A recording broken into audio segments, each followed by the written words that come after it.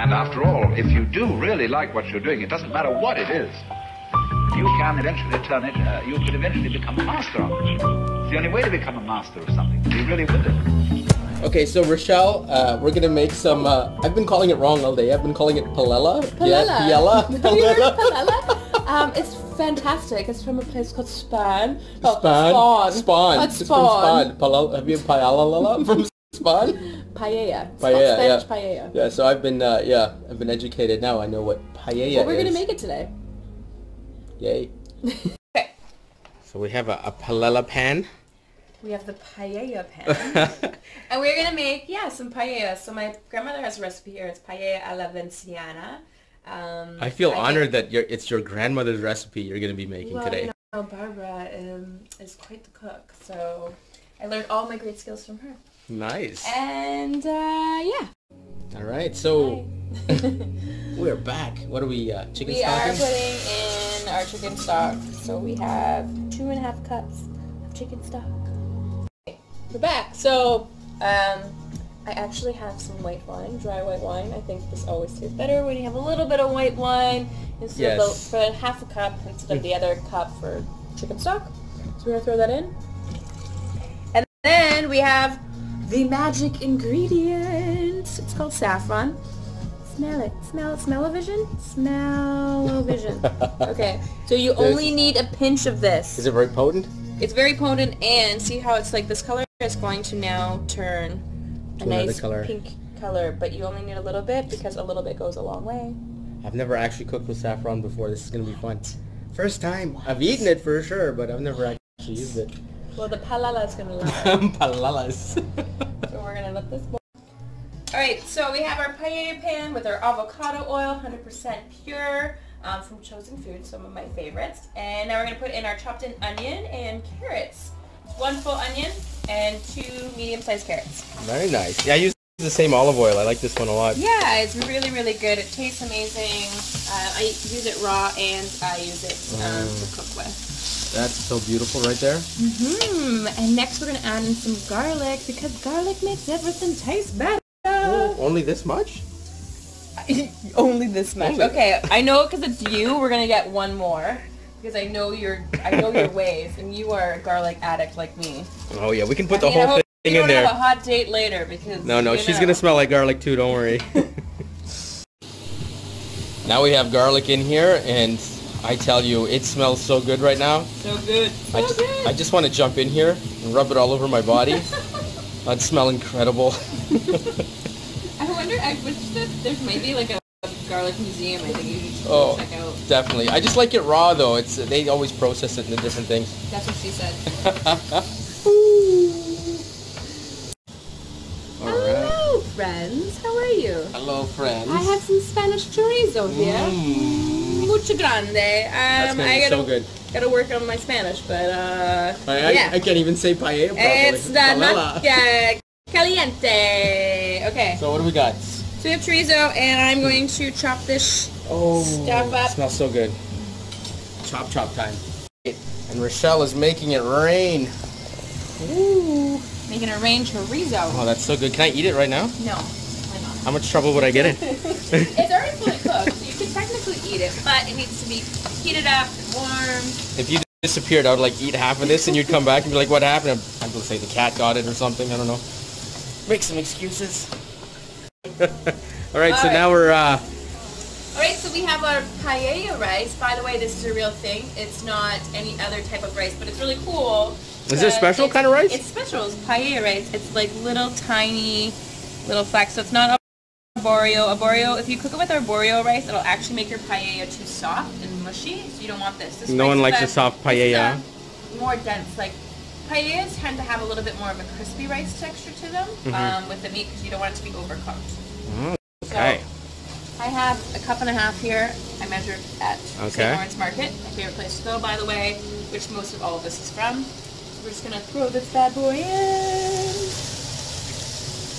And then I suppose that's what this is for. You put that in there. Yeah, so we gotta get this all coated nicely with the oil. Oh, that's gonna be so good. So, and see how the oil from the bottom is picking up? That's how my mom taught me how to make regular rice, is you fry it with different things to get flavors and then you add the water. Definitely more flavors this way, right? Because you're getting a little crispy.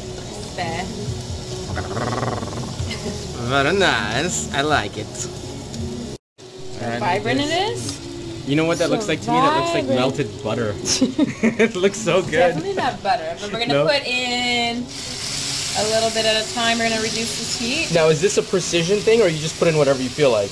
Yeah, I think it's like usually like a little more, like a cup at a time, and then you kind of let it simmer down and cook. Okay. But you make sure like it's on like a lower heat, so it takes time to cook it. So this paella does take a little bit longer. A little bit of time? Yeah, I mean, like all good things in life, sometimes you just gotta... you gotta take it slow, right? Take it slow. Take it slow. And also put in hard work. That's exactly the secret to life. So that like if you add too much and then you try and like boil off the water, the rice will become too soft, right? Yeah, so you got to get the right amount. Okay. Absolutely. Okay. Cool beans. I think this has been boiling too long, so I need to add in some more rice. It smells delicious, guys. Now we have tomatoes. The tomatoes. It's looking really good. Look at this soggy bag of deliciousness. Oh my god. Oh. It's the secret. It's the secret. So this is like what, Portuguese chicken? Portuguese, so Churrasco's Chicken, my favorite little chicken place in Distillery, or not Distillery, St. Lawrence Market. You get them to do a whole chicken and cut it into eighths. I'm totally gonna lick that bag clean after you pulled out all the chicken because it smells so good. And then I assume the chicken just goes in here? Yeah. So we're gonna put that on top. So we'll get rid of that. And then...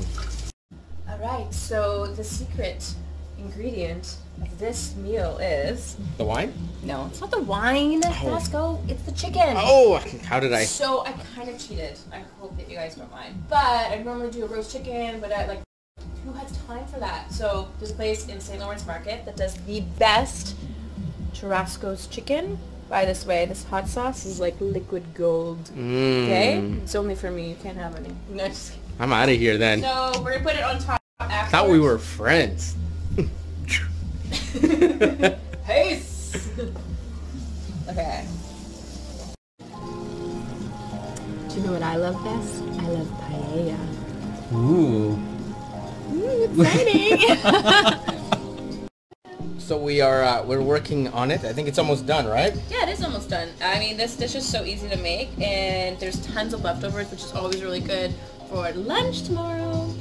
Because I don't know about you, but I actually love leftovers. I'd much rather eat my own home-cooked food than anything else. Whenever my mom cooks, I'm like, leftovers? Yeah, leftovers. I prefer leftovers. Yeah, I like it. They say it ferments and like all the flavors. The flavors actually do come about like a couple days later. Like my Caesar salad dressing, remember the one we made? Yeah. Probably like the second or third day, it's the best. Even better, yeah. Yeah, way better. That had a lot of garlic in it. Oh, we did a whole head of garlic for you. I showed and we up. roasted it though. We did. Yeah. I usually don't do roasted. Normally I do raw. Yeah. I showed up to Rochelle's house and she was roasting garlic. Her whole apartment smelled like garlic. It was really good. She had to kick me out. I didn't leave. She's like, get out of here. It was good. It was good. So what's happening here? So now we are taking all this magical chicken that we got cut into eighths and we're just stuffing it into our paella.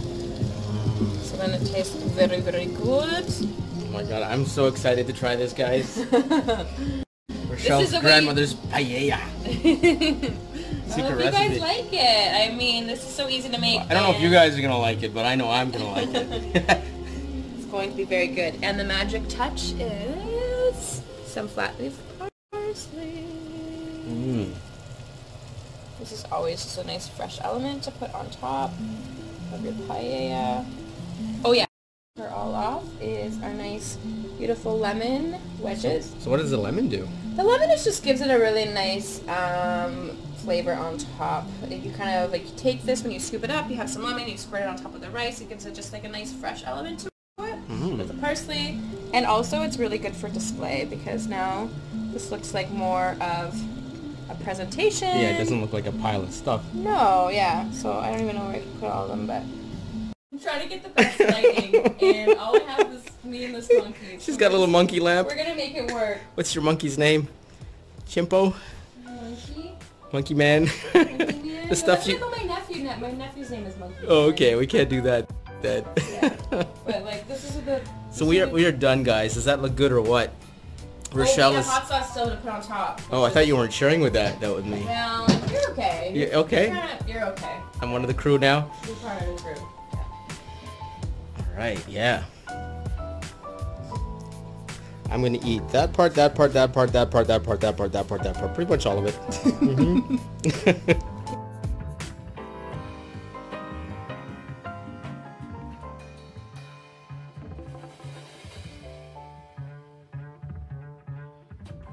Okay, we are done. We're gonna try this now.